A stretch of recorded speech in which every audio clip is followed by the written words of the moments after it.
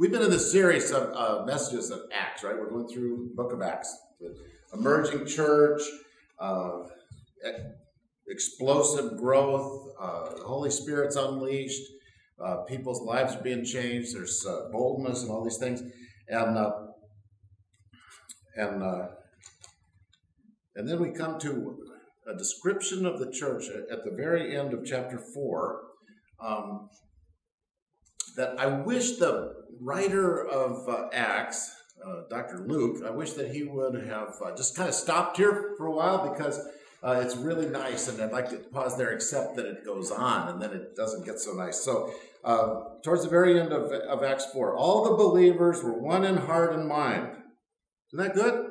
Right? Okay. No one claimed that any of their possessions were their own, but they shared everything they had. With great power, the apostles continued to testify to the resurrection of the Lord Jesus, and much grace was upon them all. There were no needy persons among them, for from time to time those who owned lands or houses sold them and brought the money from the sales and put it at the apostles' feet, and it was distributed to everyone as they had need. It's fabulous. Isn't this great? Fabulous. Joseph, a Levite from Cyprus, whom the apostles called Barnabas, which means son of encouragement, sold a field he owned and brought the money and put it at the apostles' feet. See, that's where I want this to stop. And go, wow, isn't the church a cool place? Wouldn't that be great? Then it goes on. Now, a man named Ananias, together with his wife Sapphira, also sold a piece of property.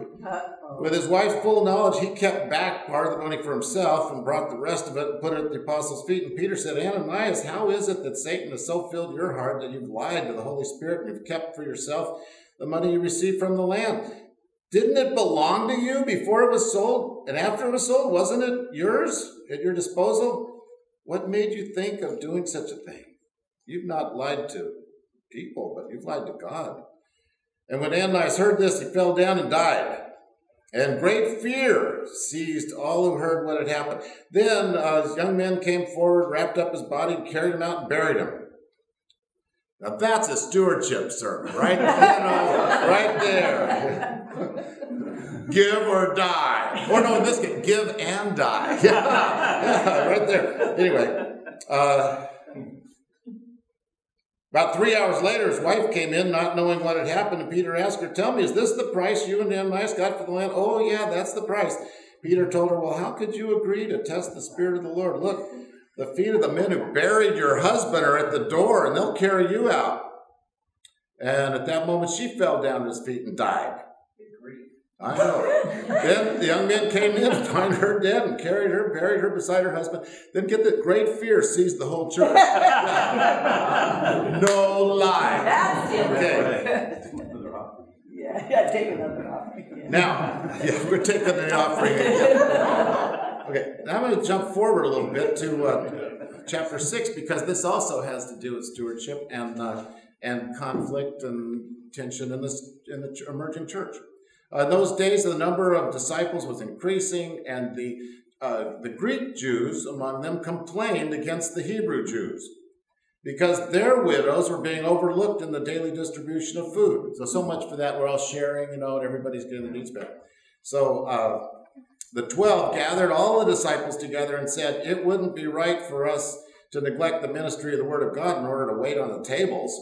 So choose 7 people from among you who are known to be full of the Spirit and wisdom, and we'll turn this responsibility over to them, and we'll give our attention to prayer and the ministry of the Word.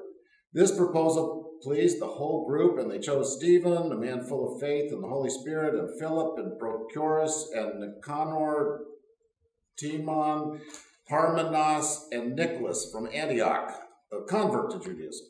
And they presented these men to the apostles, who prayed and laid their hands on them. And so the word of God was spread, and the number of disciples increased rapidly, and a large number of priests even became obedient to the faith.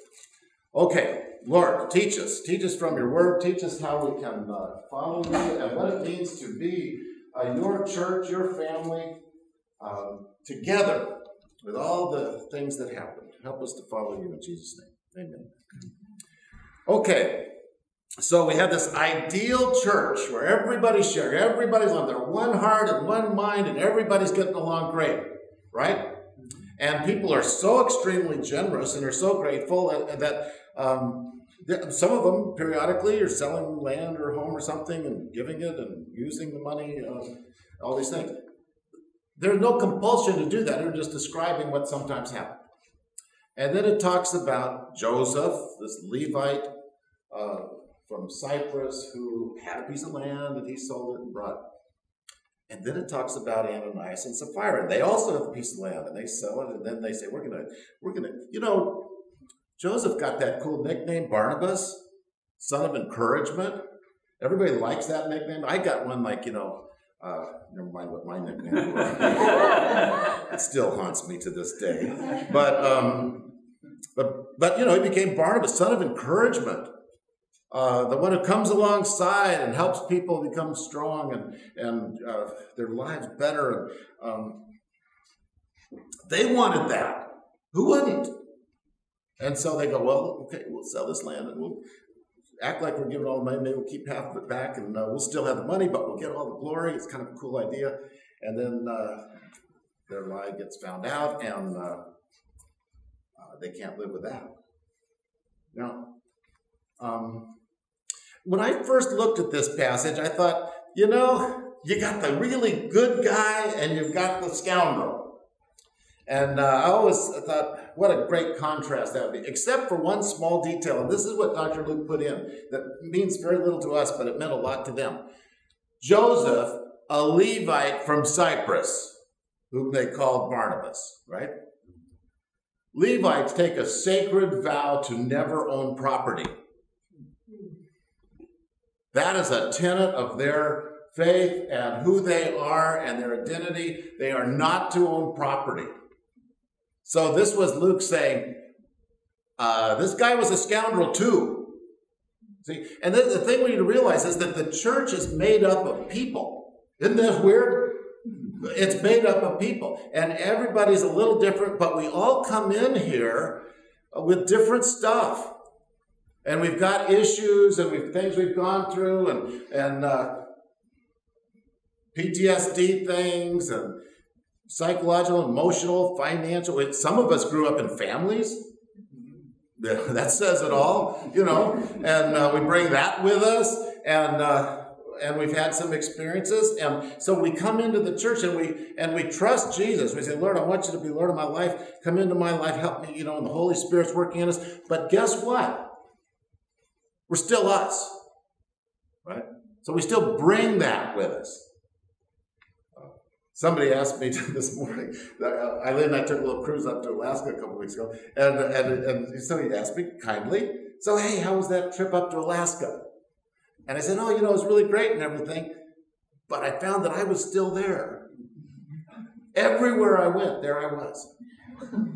And I said, they had a brochure and it had all these happy, successful, smiling people getting along, having a great time, winning in the casino, all that kind of stuff, and I kept holding the brochure up to the mirror and it didn't look like me,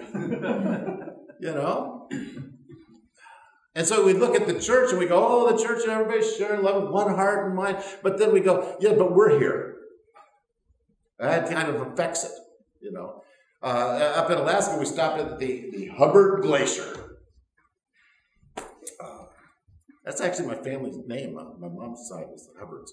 But means nothing. But one of the things that the ranger who came on the boat and talked through the microphone the entire day, just pointing out, was that all these ice things that we're seeing going by the boat, look like little floating bobs of ice. She said, well, about 90% of their mass is under the water.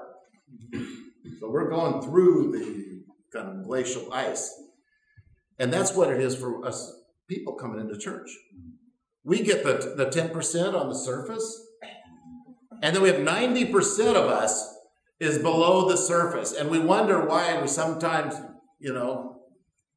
struggle.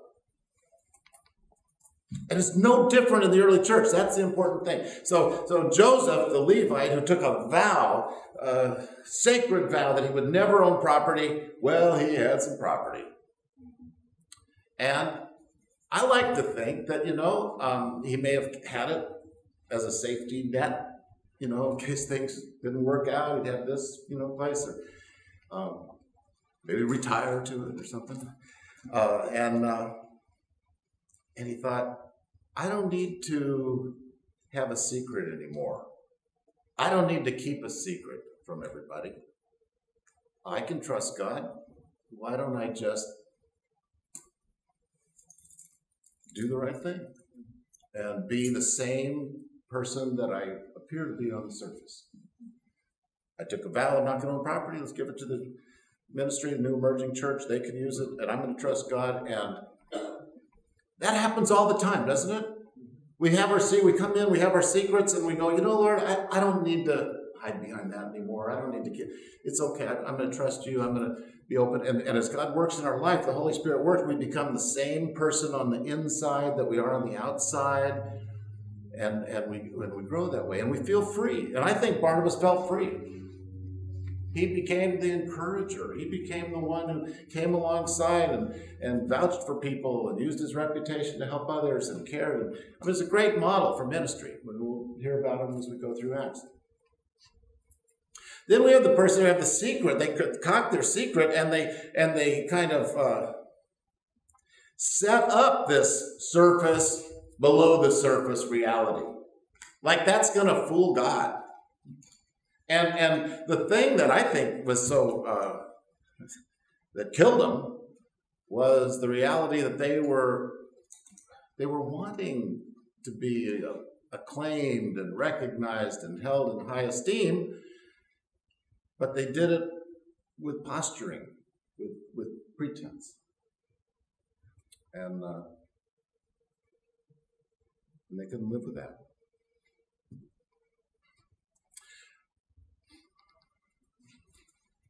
Funny thing is, they didn't have to do anything. It didn't matter. That's the funny thing. All of this pretense was not necessary. It wasn't like the church had a tax that everybody's going to sell their house and give it, and we're going to, the pastor's going to drive a Rolls Royce up and down 11th Avenue. And it's not really that. It was, they thought this was going to look really good. At the same time, we can keep the money and everything will be great. The church cannot survive with deception. That's the problem. How does God work freely through us and make us transparent all the way through if we're living a lie? Because part of what God wants to do for us is bring forgiveness and redemption and release us from the burden of the lie. So then we have this problem. Now, one thing I've learned over the years, this is a Westfall theory, okay? You don't have to buy it, but it's a leadership principle. And that is that growth leads to change. And change leads to conflict. Always. Wish it weren't so. Over the years, churches have called me and want to talk about things, and they go, what we really want to do is we want to grow, but we want to stay the same. We just would like to grow bigger with more of us and what we have and what we do and the way we like it. We don't really want people who are different to come in because that might change us. But can you help us? No! Of course I can't help you. Because if you're going to grow, then you're going to change. And if you're going to change, you're going to have conflict. And then you have to deal with conflict. People used to say, I don't believe the Bible because it was just made by the church to make the church look good. Well, I'm going to show this passage. Say, oh man, this does not make the church look good.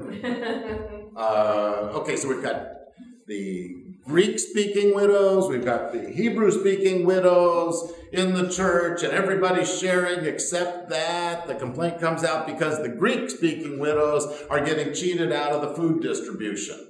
And there's some scam going on, and the Hebrew, which makes sense because the church was originally pretty much all Hebrew. Jesus was Jewish, and all those things. And so they were entitled to more, but then the new people are kind of outsiders. They're a little more second class, and so they're not getting treated the same. And the complaint comes to the key apostles, and what do they say? Will you fix this? Grandma's not getting her food.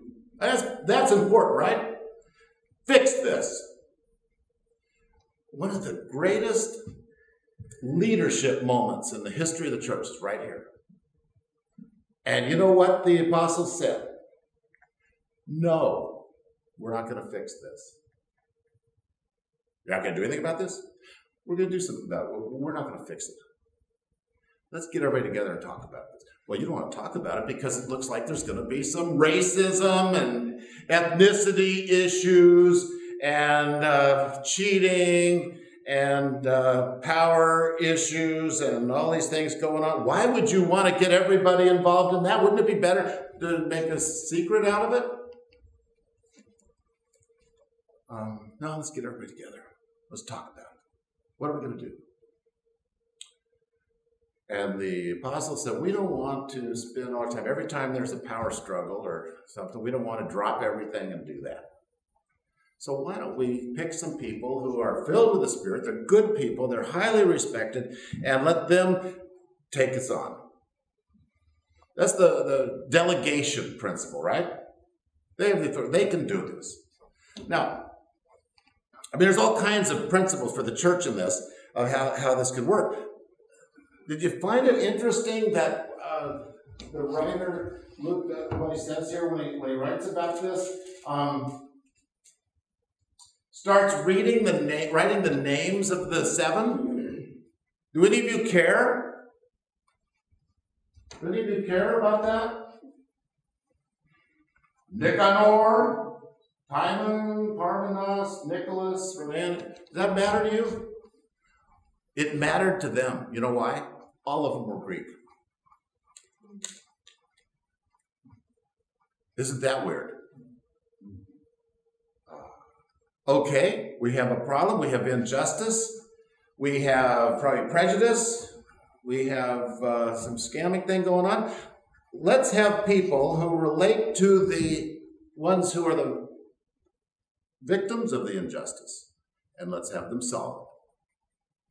That is so not the way churches do it now. Now we want to have fair, equal representation of all sides. We want the scammers and the scammed represented at the table. You know, Power said, no. These are good people filled with the Holy Spirit. We trust them. They all happen to be Greek. Let's put them in charge of this. Guess what? I know this will shock you. There were no more complaints about the Greek widows not being fed. That was taken care of. That was taken care of. Brilliant. You know, that whole idea of we're going to build a wall between them and we're going to have two different dinners, you know, that didn't happen. The Greek people built the wall and then they'll not get the food. But, that was a little side comment. But, they actually did something very, very significant and profound. They expanded the ministry. They empowered the ones who were the victims of the injustice, and they did something that is very rare these days. They fixed the problem instead of trying to fix the people. You get that? That's really important. Because they went, okay, if this is a problem, let's solve it. They didn't say, well, who's been cheating the Greek widows? Let's get those people in here. Who's been, taking care of grandma but leaving out somebody else's grandma? Let's bring them in and we'll have a little discipline time and we'll investigate. None of that. Is there a problem? Fix it.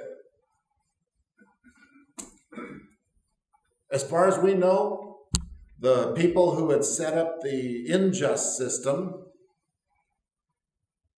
were never called to account for it. It just stopped being a problem. And I think, how many times in the church do we get off because we're not satisfied with resolving a problem. Instead, we want to try and fix people. We want to change the people. We want to, and you know what? That's the Holy Spirit's job. That's not our job. God fixes the people. God changes their heart. God changes the way they are. God makes Joseph, the lying, cheating Levite, into Barnabas, the son of encouragement. You know, that's God's job. What we do is work on the injustice, the unfairness, solve the problem, take care of who we need to take care of. That would really simplify life, wouldn't it, if we actually took this seriously?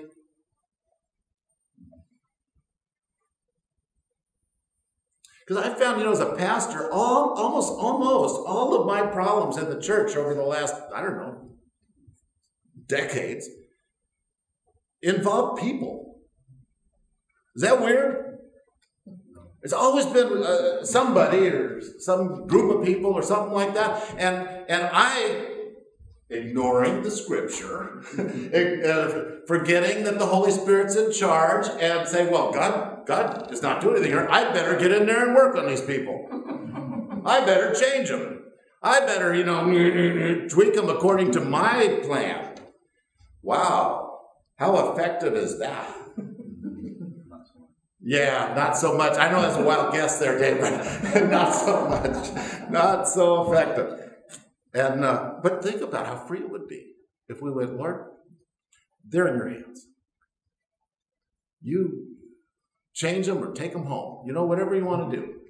But let's work on the problem. Let's resolve it.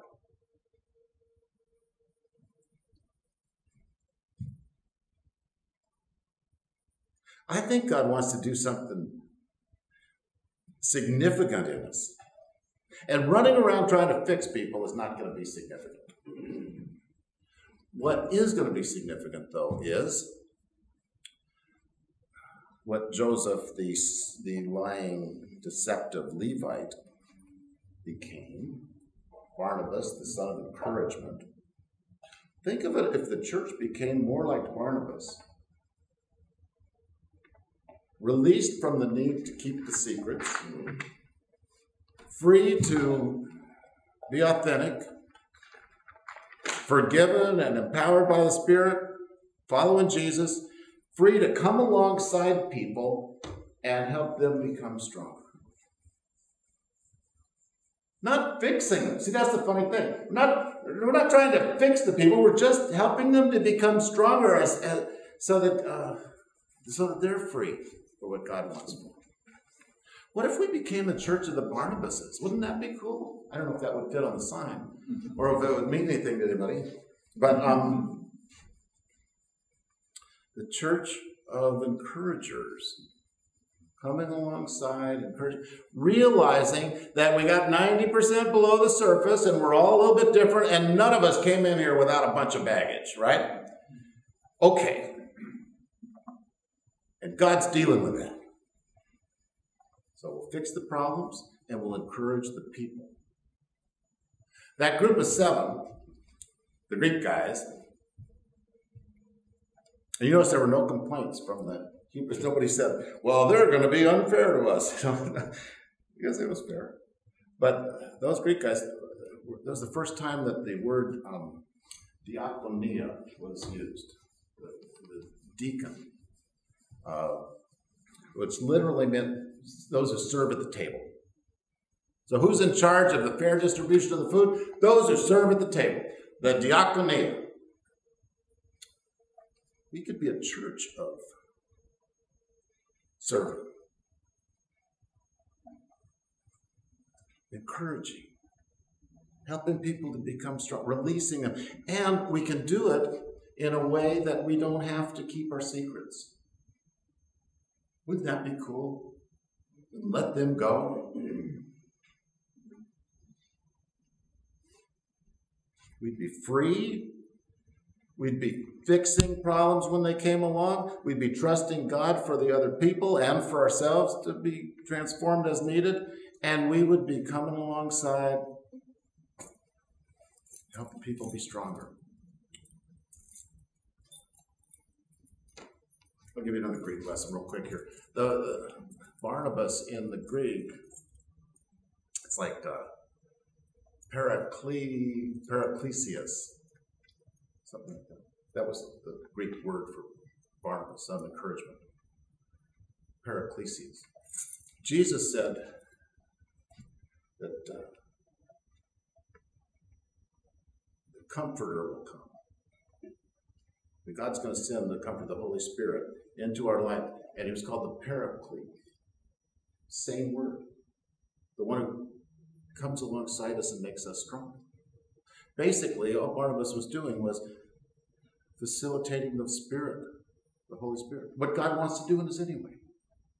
He doesn't want us holding back. He doesn't want us reserved. He doesn't want us cowering in fear that we're going to be found out. He doesn't want us to be worrying about, oh, what secret have we got that the phone's going to ring and wreck our life?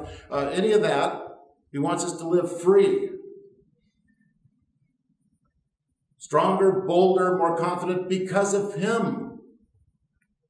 And that's what we can do with each other. I have no idea what problems we're going to face, or if we'll ever have problems. This is Harbor Church. We never have problems. We never have disagreements. We never have issues. We've never had anybody mad at me, so, shoot, dodge that bullet like Matrix. But, should anything arise, we could be free. Isn't that fun? Whatever happened, we're going through this thing, where we're going to have to leave this place. The bulldozers are going to come. We're going to move somewhere else where we don't know yet. And all those things. Tensions may emerge. Misunderstandings can happen. We can fix them. And not fix the people, not try and change the people. Just fix the problems and love and encourage the people. I'm willing to try that at this advanced age, I think. Time to start, I'll make a commitment to you to stop fixing people and be an encourager. And I invite you to join me as we do this. And let's try living in freedom with the Holy Spirit. Would that be all right? Even if it's not all right, I'm still going to do this. So get used to it. All right, well, let's pray. Lord Jesus, we welcome you. We thank you for your presence and that you don't leave us alone. We thank you that you have a far bigger dream for us than we have for ourselves, and help us to trust you.